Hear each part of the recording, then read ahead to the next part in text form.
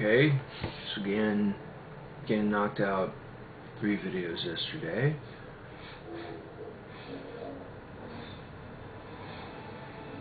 You know, I invented the Cobra driver. I can do this.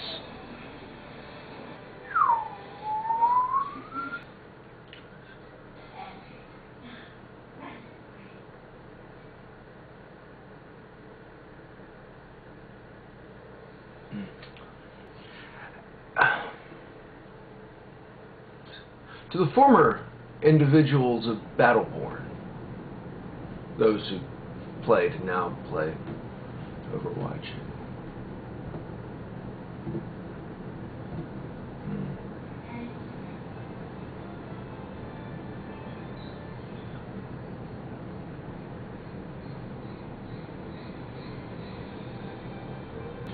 Well, people, I'm more than certain you're probably expecting a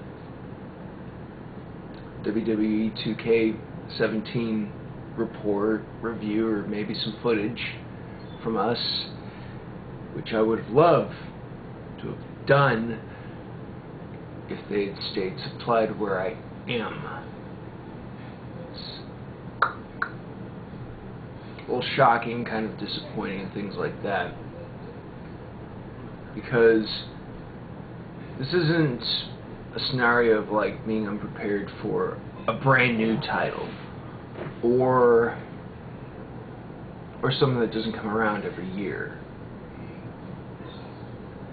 You know, this is one of those consistents in life that we have, that we all embrace, we enjoy, and we go from there. And yet, the stores I frequent do not have any copies at the moment. They're all sold out, which, I mean, on one end is great. You know, that means, hey, yeah, the demand is still there. But to underestimate the demand is kind of shocking. I mean, I know for a few years now, wrestling hasn't been where it was back in the day. So maybe investing in wrestling games may not be at the forefront of people's minds. I mean, every venture goes through that slump for a little while. After the death of Superman and Return of Superman, fans felt kind of cheated, so they backed off a little bit, so on and so forth. I mean, everyone goes through it. I was really hoping to just have something like a little snip, something to keep your appetite up. So I was hoping to do like a series of these.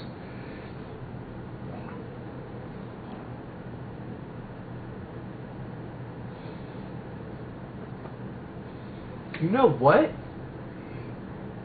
I can make this work.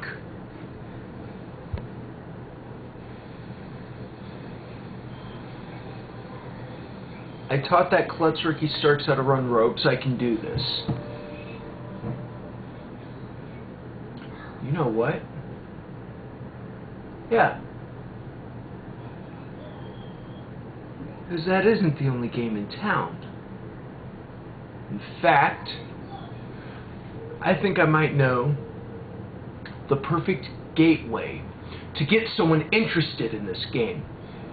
Yeah. This is going to be the first in probably a series of gateways. Means of getting individuals introduced. And this one even falls into Comictober with how outrageous it is. This is WrestleMania, the arcade game.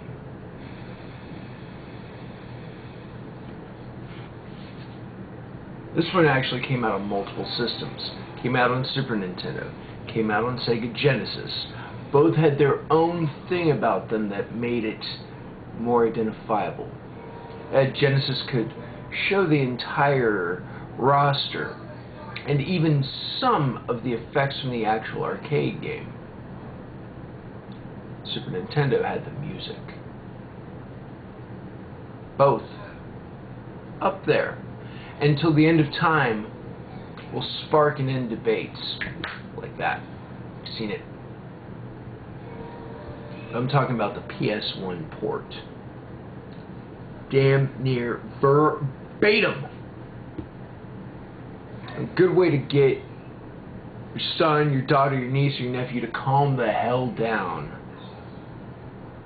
in between. Because you got something for them. There is over-the-top violence, but it's done in a cartoon fashion. You can actually rake someone's eyes out of their head, but there'll be a collection of eyeballs bouncing around the ring. It's great. Some of the cracking of bones and screams seem almost out of place. They have that exaggeration about them. Makes it so splendid. It just puts a smile on your face thinking about it. This was back also when it was still WWF. So that in itself, surprisingly, I don't know why it isn't more of a collector's item, because the name change.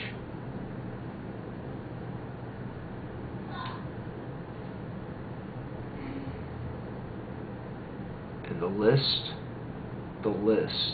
is one of the better lists. The roster, it's got the Undertaker, but it has the original eerie Undertaker. He's not quite Ministry of Darkness, and he certainly isn't a biker. He doesn't have that underplayed cowboy tone he does now. We're talking the tie, the gloves, those big thick boots he used to wear. It's all there. The shag hair in the face. They got Yokozuna. Yeah. Those who don't know, Yokozuna, a Samoan portraying a Japanese sumo wrestler, managed by Mr. Fuji. Well, he's in the game. He's a big boy. He moves like a big boy, hits like a big boy. I mean, they were able to capture this just right. It was done in that great live-action Mortal Kombat style.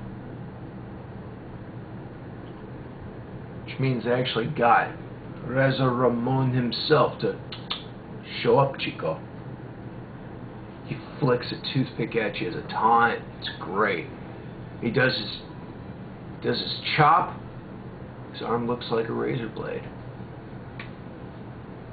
He has this great attack where he'll shake you like a rug, literally grab you by the ankles and beat you on the floor. And you even hear his voice capture. Nobody messes with the bad guy. It's wonderful. The Undertaker hits you with tombstones. Lex Luger, with that giant metal plate in his arm, his whole arm goes metal. He can clobber you with it. Shawn Michaels is in the game. Oh yeah, and being the littlest dog in the fight, well, he carries a baseball bat. I mean, not with him, but just out of nowhere, he'll just swing with his super punch, and it's a bat right upside the head. Bret Hart actually executes the sharpshooter on people, and you hear this crunching of bones. It's insane. Bam Bam Bigelow. It's one of the last games where Bam Bam Bigelow was in it, actually himself, before his passing. I mean, that was several years later, but this game right here. He does his flying headbutt, and as he comes off the top rope, he just begins to ignite in flames as he collides. The victim, just a singeing hole. Just on the mat, just an impact of where Bam Bam hit. And then they cool off and they shake for a moment, and he just comes up through the mat, ready to go again. But I think who this game was really made for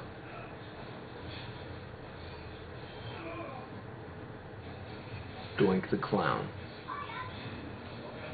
I know. Him, really? It's perfect for him. He does a seal clap, his hands expand, it's a huge collision. It kicks people in the butt, his boot just becomes ginormous. The joy buzzer. He actually does the joy buzzer. It brings so much joy to me. Singed hair, the classic cartoonish X-ray effect. The fact it's almost an unblockable. He just slides up like he's gonna do it. And he pulls out a hammer. He has a giant mallet and can beat you with it. I mean, if I just described the attacks here, you might think I was talking about Battleborn or something else. But no. This fits in my world more than anything. They're outlandishly costumed. Like any good superhero worth their weight in salt. The attacks are relentless, so you die-hard gamers, when you get good and you unlock one of those 26-hit combos where the Undertaker just slides across the ring, grabs you by the throat, and just won't stop choke slamming you. The best I've ever got was 5 before he'd stop. And then some of them even have like a post-match victory pose. Because it's done like a fighting game, so it's 2 out of 3 falls. Then again, if you know anything about lucha, then it's like a standard wrestling match. But some of them, it's great. Doink just jumps up. He's just laughing at everything around him. Razor Ramon perches up on his knees on top of you.